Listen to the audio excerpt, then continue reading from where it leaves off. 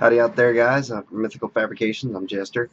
This is just a quick update. Yes, I can do metal pipes. Okay, what I'm about to show you is unfinished, in the point that I just haven't put the connector and wires in. But if I can get to this step, I know I can get to the rest. But anyways, here it is. This is the, I use the lava composite only because I like lava, but all the stuff lays exactly the same. Let me get the autofocus actually working here. Okay, there we go. Get going right there. As you can see, the shine is absolutely perfect.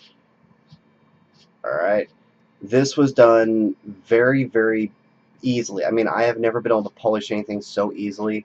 This stuff is absolutely beautiful. As you can see, perfect battery bay. Everyone, these are 18350s, just so you can see. 18350. Here's the pipe. Just perfect. That way when I have the spring and everything in there, it'll sit just low enough to where if there by chance was a short, it won't short, or it won't destroy it. It'll drop down. But my stuff doesn't really short. I still got to do the dremeling here to flatten all this up and make it all pretty. But this is the Mokume Lava Black and Copper Red. It is dead fucking sexy. Alright?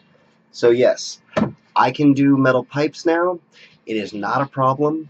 I'm going to do them in groups of 5 because since it takes a while to order, I don't want to have to order one every few weeks and then be, you know, losing more money on shipping. So once I get a group of 5, it'll be no problem, alright? Other than that, I'm Jester. Catch you guys later. Vape long and vape hard.